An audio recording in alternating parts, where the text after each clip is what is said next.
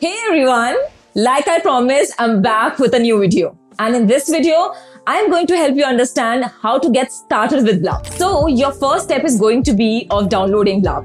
And to download it, go to blup.in. Click on Get Started with Blup. Your download will start automatically. Once download is complete, open the file.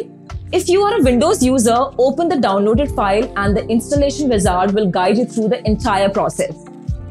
And if you're a Mac user, click and drag the Blup icon into the application folder. After this step, Blup gets installed into your respective system. After that, your next step is going to be sign up/sign in. If it's your first time using Blup, you'll have to sign up. To sign up, you have to register yourself on Blup by entering your name and email ID. Press on Get OTP and you will receive it on your email ID. And once you have entered the OTP, voila, you are officially a Blupper.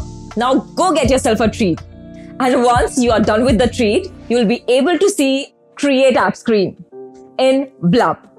You can then give a name of your choice to your app. After that, in the next step, you'll be able to use Blup Editor. To use Blup Editor, your first step is going to be... What happened? Next video. Oh, okay.